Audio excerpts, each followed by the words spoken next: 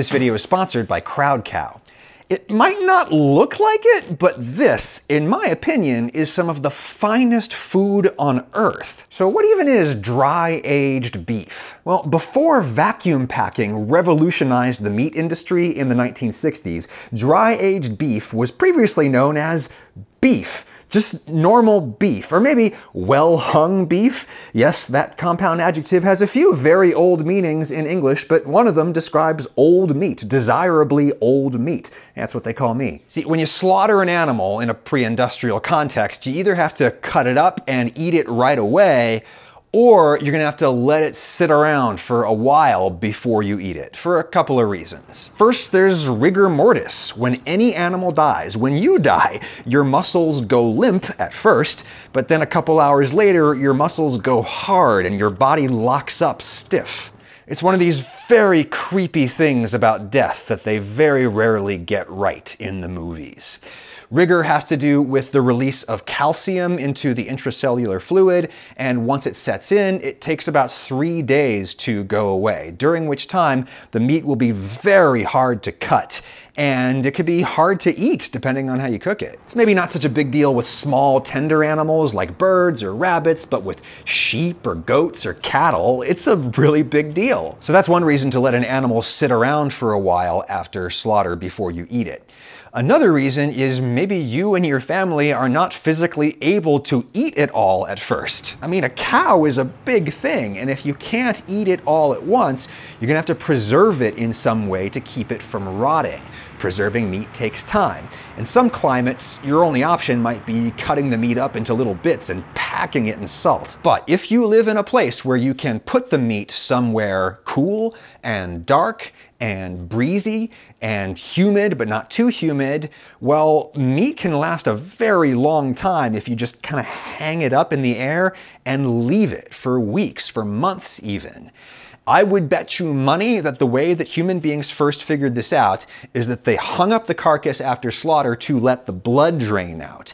And then something happened. They had to go to war against the neighboring tribe of hunter-gatherers, and they came back several days later to that tree where they had hung the carcass to let it bleed out, and they were expecting it to be rotten and gross and disgusting, and it wasn't. Why wasn't it foul? Well, field trip to Dovetail, easily the finest upscale restaurant in Macon, Georgia, where I live.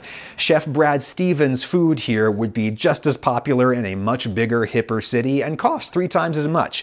Cooking under Stevens here is my buddy Davis Wells, a fine young chef in his own right and a huge dry aging nerd. He ages a lot of meat himself, and he's up on all the science. If you desiccate the exterior of a large piece of meat, most bacteria need water to survive, and so once you pull the water out and get the exterior basically below, say, 0.7 water activity, most bacteria just can't survive anymore, and then some molds take over, and because they're penicilliums, they're literally antibiotic.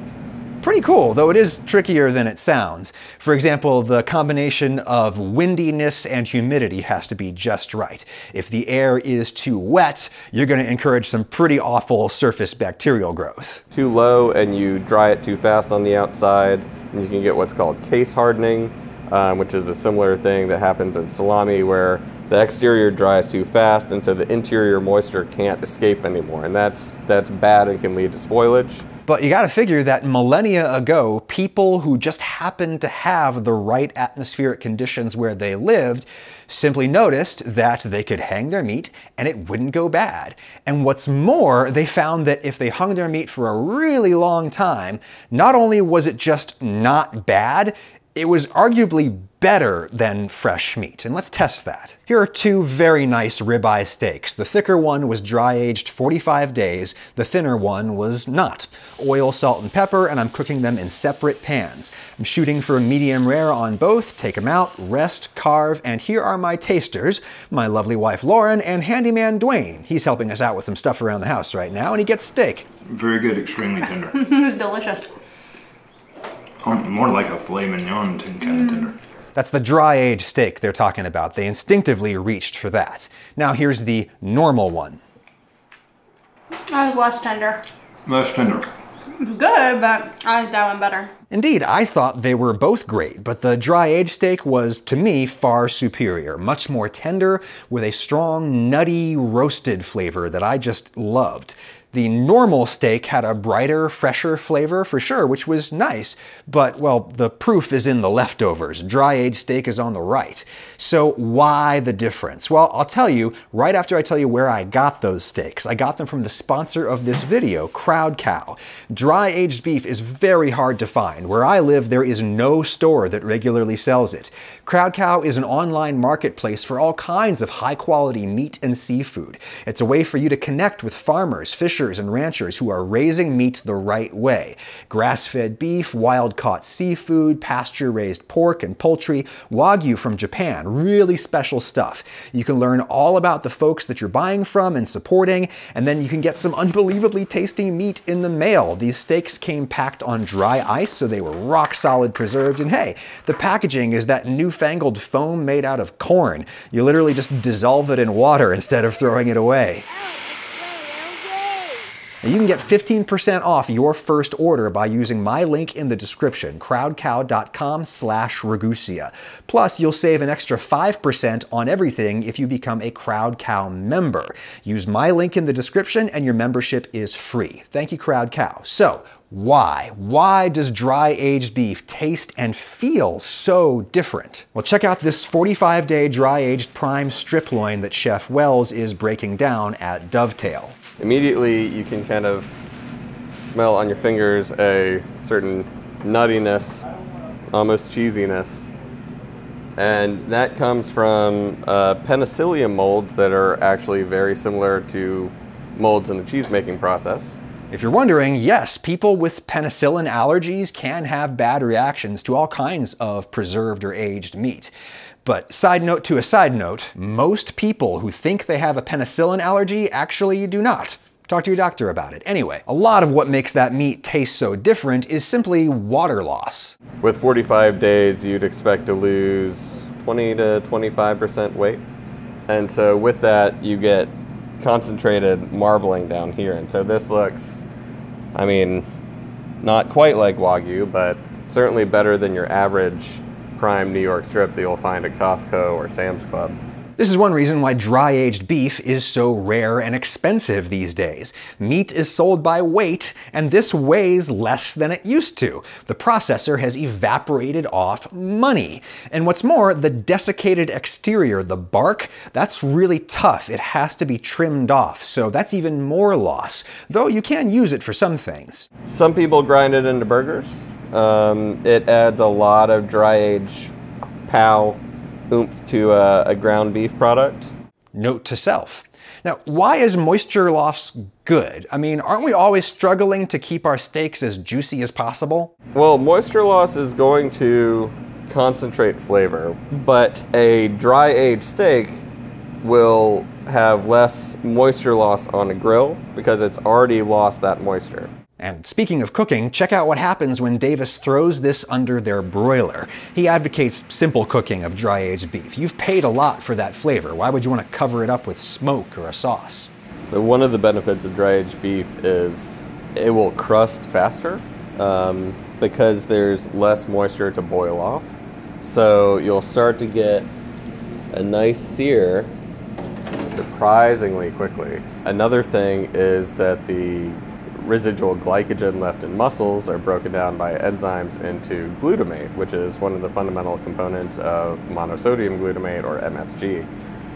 So you get not only sugars that are more concentrated, but you develop literal glutamic acids that will boost flavor more.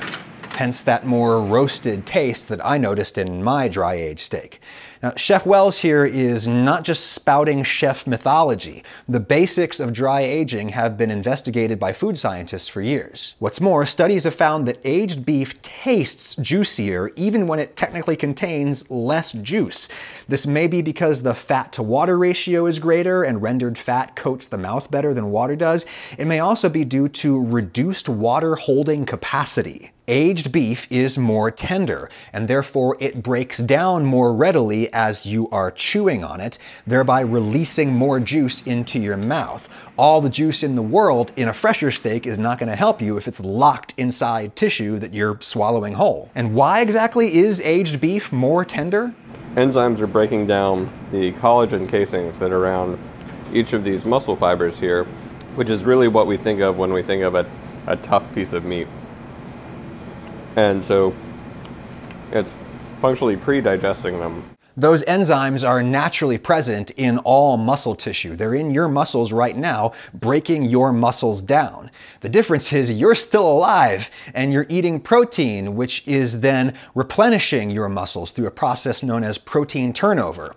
The animal dies, that process naturally stops. Enzymes keep breaking down the tissue and it is not replenished, hence tenderization. This happens in the meat over the course of the first couple of weeks, whether you are dry aging or wet aging, just letting the meat sit in plastic in its own juices. This is how most steak cuts, in my part of the world at least, are aged, if they are aged at all. It's a whole lot cheaper for the processors. They don't need a special room to hang the meat. They just package it up and put it in the fridge. Maybe send it on a refrigerator truck out to the stores and it ages on the truck. It's real easy. There's no evaporation. All of the water is trapped right in here. There is some moisture loss. It's what's known as purge. That's the juice that just kind of comes spilling out of the package when you open it up. But the processors don't care about that moisture loss because they've already sold you that moisture. This was sold by weight and the moisture was in there. You've already paid for what you are just sending down the sink potentially, though I think you should save it for a sauce. That's what I usually do. Davis, like a lot of chefs, is not a fan of wet aging. Generally, the threshold for wet aging is 4 weeks up to 6 weeks. After that, you get really strong kind of metallic nickel, iron, and sourness coming in. It gets to tasting like blood, basically. Plus, you don't get the additional flavor effects of the beneficial molds and yeast and bacteria. The whole point of wrapping this up in plastic is to keep that stuff out, and also to deprive what microorganisms are already in there of the oxygen that they need to flourish. Dry aging in the right conditions discourages bad microorganisms and encourages good ones. Various molds and bacteria, so lactobacillus, penicillium camemberti, penicillium roqueforti. Again, those are things you might know from cheese making that are also naturally present in meat that not only add flavor and kind of cheesy nuttiness to it, but they can help with texture too. Scientists used to think that wet aging and dry aging resulted in the same exact level of enzymatic tenderization. But as this very recent paper shows us, there's a mold called Thamnidium on dry aged beef, which can actually reincorporate new enzymes, so kind of prolong the enzymatic tenderization aspect of it. So if anybody tells you that wet-aged beef is just as tender, you tell them about Thamnidium. Anyway, let's wrap this up with some common questions. Can you dry-age meat yourself at home? Well, kind of famously, Alton Brown popularized a method on his show Good Eats where you just leave a steak uncovered in the fridge for a couple of days. Brown himself has subsequently acknowledged this only achieves moisture loss, very little enzymatic tenderization, and none of that cheesy microbial flavor development that you get with real dry aging. It doesn't do very much. I haven't played with it yet, but if I was going to dry age beef myself at home, I would get one of these fancy new bags. They're just permeable enough to let out the right amount of water. Some independent research has shown this gets you results comparable to traditional dry aging, but with much less trimming loss. The desiccated bark layer is not as thick. And lastly, the big question, how long should beef be dry aged? Opinions diverge quite a lot, probably in part because the results are going to differ a lot depending on the specific conditions of your drying chamber. The same length of time might do different things in different places. If it's a strong microflora climate in the aging chamber, 45-50 days is great. Past 90 days, it can get a little texturally dry, almost to, say, like a Serrano ham texture. Not so much flavor, but you do get the kind of sourness from lactobacillus coming in and pretty significant funk at that point. But some people like the funk, and that funk is generally going to be most apparent on the outside crust of the meat, that bark. So another thing that people will do with the trimmings is throw them in a pan with some water and render all the fat out. The water just keeps anything from burning, and it makes sure that all the fat is getting cooked. You then boil the water out, and there you have pure rendered trimming fat. Here's a little steak that I cut from the end piece of that loin dovetail. It's the part that was just below the bark, so it's functionally more like a 90-day steak than a 45. It's very dry. And now I will baste it in my rendered trimming fat. The funky, cheesy notes are generally most apparent in the fat because fat absorbs aromas created by the molds and because the fats themselves break down into more aromatic fatty acids as they age. Slice that up, and indeed, texturally, this has become something other than steak. It's really charcuterie. And the flavor? Well, let's see what handyman Dwayne thinks. That's incredible. There's a little bit of a flavor in there. I don't know what, I mean, it's not bad. It's the age. Yeah. It's kind of like cheese. Which I'm not used to. It's very good. Definitely not for everyone, but it's definitely for me. Now, if dry aging beef is so great, why don't people do it to the meat of other animals? Well, they do. That's a conversation for another day.